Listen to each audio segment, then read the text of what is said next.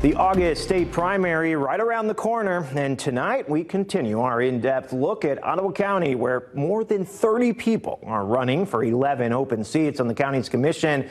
We sat down with almost every single person that'll be on the ballot August 6th, although a few did decline to be interviewed. Matt Whitkos introduces us to those running in District 10. District 10 covers the city of Grand Haven, the city of Ferrysburg, and a chunk of Spring Lake Township.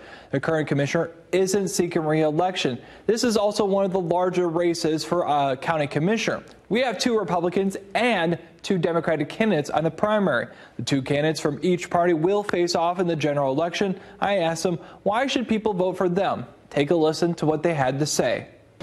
Because I have experience.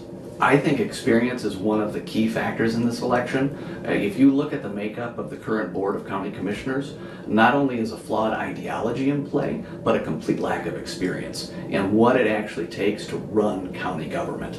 Well, I think I'm going to be a different candidate than most people have ever seen. I like to listen to both sides. I like to hear truth, honesty. I like to hear what people have to say, even if we have opposing views. Even as a Christian, I would love to hear the views of an atheist. I think I bring a unique voice to the people of Ottawa County. Most of the members of the commission are business owners or sort of people with more professional jobs.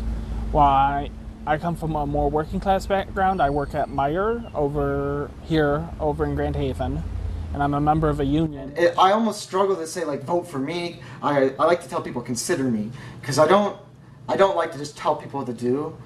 I think most people are very reasonable and can make their own decisions, but I want people to consider me because I'm a younger person. And now these are just a portion of our interviews. You can find the full video and transcript of my conversation with each of the District 10 candidates up on our website.